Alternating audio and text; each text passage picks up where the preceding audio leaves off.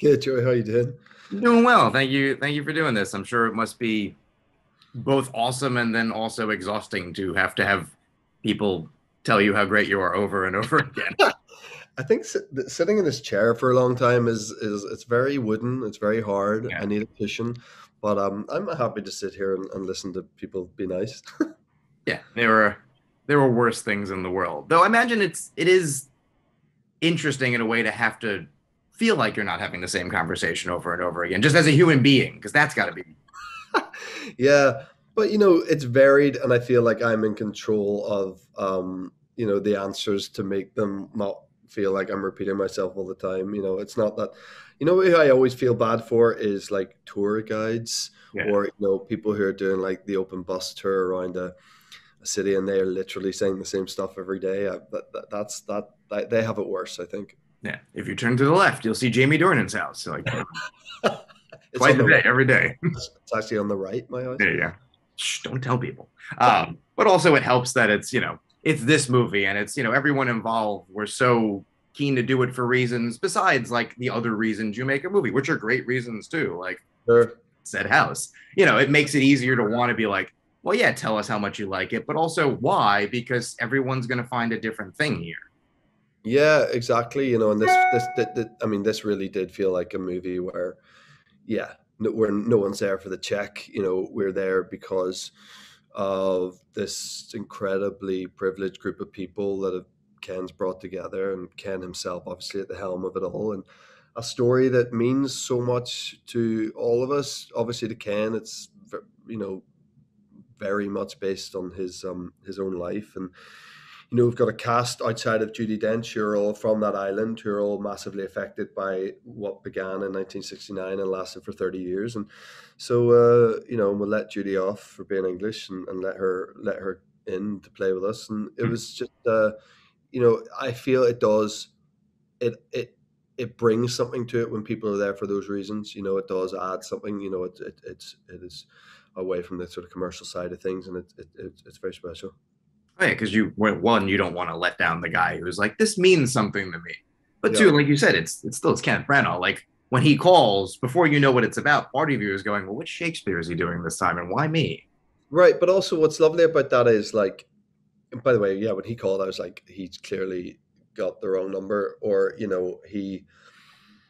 I remember reading the script thinking, how small is this part going to be Yeah, that he wants me to play? I didn't, and then being really shocked. But also for Ken, it's a departure. He makes a lot of big budget movies. yeah. Ken, directs a lot of them, is in a lot of them.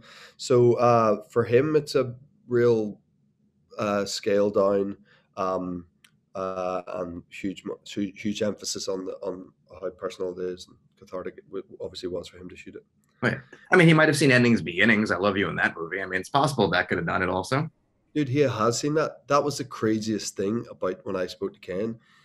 I'm thinking, how's he ever seen me act? And then I'm like, maybe he's seen The Fall, maybe seen Private War or something Yeah. a little bit more highbrow. But Kenneth Branagh has seen every single thing I've ever done. Like he'd really, done his homework. And it wasn't even like he'd seen a lot of them just as a fan of Yeah. movie and television. So it was a very crazy thing because we really got into it. Like when I first met him, and he would said something, and this thing I liked you in this. I was like, "You've seen that? What?" Yeah. So he's definitely seen endings, beginnings. It is fun when you're like, wait, why did you see that? Like, I'm glad you did, but why did you? Were you at home? Did you go to the movies? Like, I remember there was a thing, the movie theater up in Lincoln Square up in New York. I was at a press screening and someone had said that they saw, I think it was the Coen brothers going to a movie, and it just became like, what are they going to see? And as best we could figure it out is we think it was a Transformers movie. And we're just like, why? I mean, but like, why not? I mean, Yeah. that's as good a question. It's kind of yeah. Oh yeah. There's something too, just like, okay, so you really like movies. All right, this gives me like also I feel like that's just who you want to work with. Like even beyond it being a personal story and him being a capable director to say the least. Like this means something to him and he loves film and that's a plot point in the damn movie. Oh, totally. As I was about to say that, that's evident in the movie, and Ken is just he goes to see everything. Like he's a massive movie head, and he goes to see stuff as soon as it comes out, and he talks about it all the time. He'd be like, at the weekend I went to see this, and it's something kind of unexpected, but like he wants to see it all, and I love that about him. It's a really cool thing. Oh yeah, totally. And then just when you talk to him about the role, obviously you want to approach it as an actor and then bring whatever you feel is right for the role because you read the script. But you also know that the director has maybe stronger opinions than he might in another film. Like, how do you balance that out and make sure you're not subservient to like a memory, but also not going in a weird direction that makes him feel weird? Yeah, I think a lot of a lot of the credit just lies on him with that. Like he was never making us feel that we should be subservient to a memory. I have to say, like he was like very open to fielding questions that specific questions that I had about his own father that I thought could be useful to what I was going to do. But usually he would steer me away from that and get me to trust my own gut, my own instincts, and I prefer to be a more of an instinctual actor anyway, so that suited me. But he also trusted and understood that my idea of what was how to portray what was on the page based on the upbringing I had and being from Belfast myself and coming from a long lineage of men from Belfast, and would my instincts would be pretty close to what it was he wanted, and he was never like iron fisting me into like dad wouldn't have done that. He wasn't like that with me. He wasn't like that with Katrina. He wasn't like that with Kieran or Judy or any of us. So that was a lovely freedom that we all had on set. Oh yeah, totally. Because you have your own memories of whether it's a father or an uncle or just a friend's dad, where it may not be exactly the same, but in that scene, that's what you would be doing if it was a movie that was completely fictionalized. So why not follow that? And then he's the ultimate arbiter. He sits with his editor and figures out what works. And I mean, Yeah. goddamn, did it work? So like, at what point do you have a good feeling about it? Because sometimes you can have the opposite and go like, all right, I wish this was going differently. But when do you know like, okay, this is going to be maybe better than we thought it would be?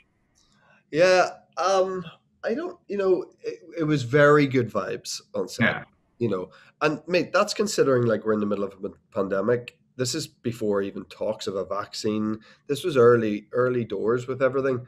A lot of unsettling uncertainty around, you know, I didn't see Ken's face until like Telluride in Yeah. September.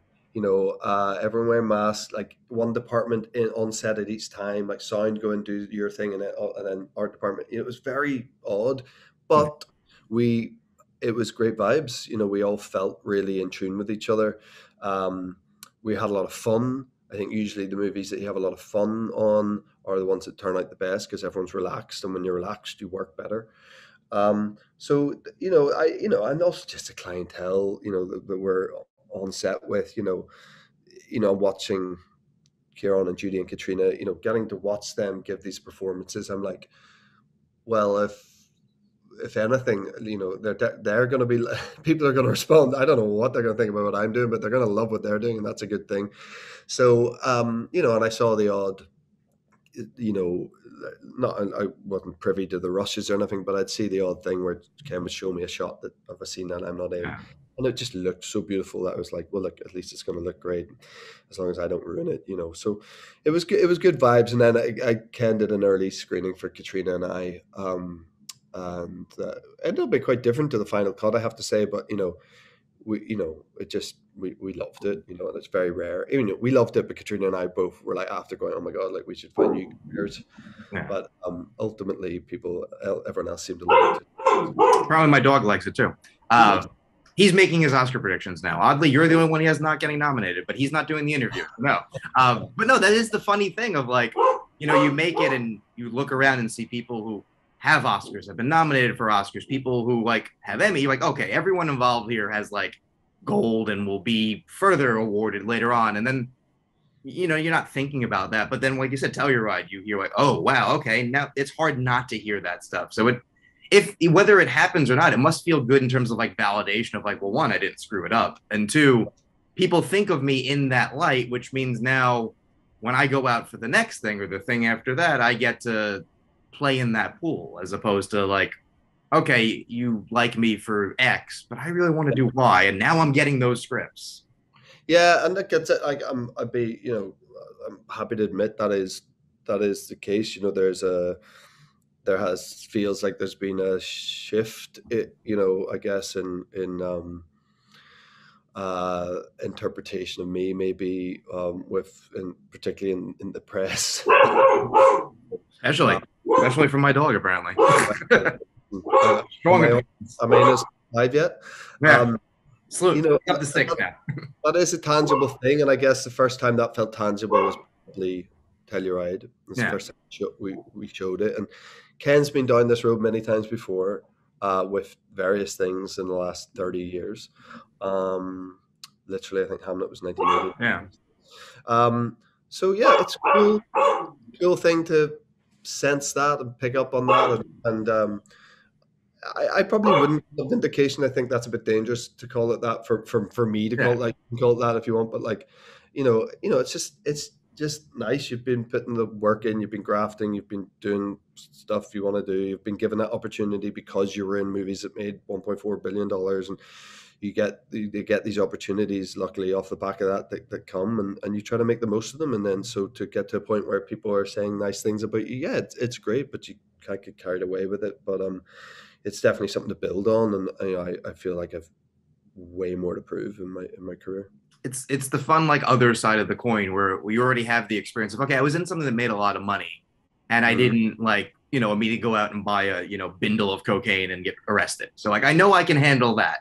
What's the other side of the coin where it's okay, I have to shake everybody's hand and I have to go to all these things. Obviously, it's different this year, but like it's Sure. a whole other world. Like it's been satirized in movies. It's so like vivid a world. So now I imagine even whatever comes of it, the next wave of projects and just like what you want to do, it's easy to go like, okay, I know I can do this. I know I can do this.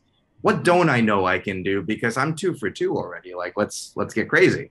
Yeah, I think my approach is kind of like that anyway. To like, jobs is like keep mixing it up, keep Yeah. doing that frightens you and challenges you. And I have my whole life never ran away from a challenge. I really enjoy a challenge, and I will continue to do that. And maybe my challenges will be more uh, enticing after all this than even they were 6 months ago. Maybe, I don't know, but I'll just try to keep proving myself and proving other people. But this has been a good step.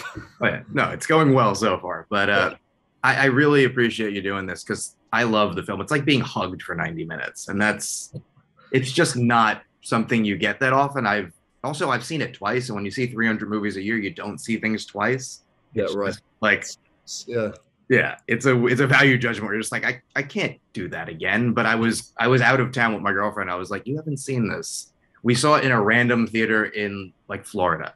And it love still played, which love it. what else can you ask for? It's universal and specific in the best way. Yeah, I love it. I love it. Love to hear Awesome. that. Well, thank you so much for doing this. And despite my dog, I do have you predicted for an Oscar nomination, which whether it happens or not, like, you get to be in the conversation. And, I'm sure when you're starting out, it's just something that nobody thinks is realistic because how can it be? Of course, it's like another dimension of craziness that you don't think you'll ever penetrate. But sure, I haven't yet. So, Yeah. but I enjoy what's happened up to this point. Just get texts from Judy Dench the whole time being like, you're not there yet, kid. Yeah, no, she's too nice for that. Yeah, stupid. What a missed opportunity, though. If anyone could be like, just casually like take a picture and be like, look what I've got. Look what I just stumbled upon in my bathroom. Yeah, I don't know where she keeps hers. I'm No gonna one ask. ever, yeah, everyone always like puts them off to the side. I want one person to just do zooms and have them in the background and be like, yeah, no, I don't Well, leave the house some, with them. some people do that. I've seen a bit of that going on. I've Yeah, seen but it. that's also it tells you something you don't want to know about some people. Yeah, Eddie Redmayne keeps his on his piano. I always think Yeah. that's quite cool. I I mean, always, I always like pick it up and throw it around every time I'm there. yeah, he just likes mine now. Yeah, I'll take Just it. not scraping off the name. And the ear. Exactly. You're like, hey, you got a knife? Just start carving. It'd be great. Well, thank you so much for doing this. Congrats. And I look forward to the next time. And I just more so than ever, I can't wait to see what happens next for you. Thanks, Joey. I appreciate it, buddy. Oh, my pleasure. Thank you. Bye, man. Bye.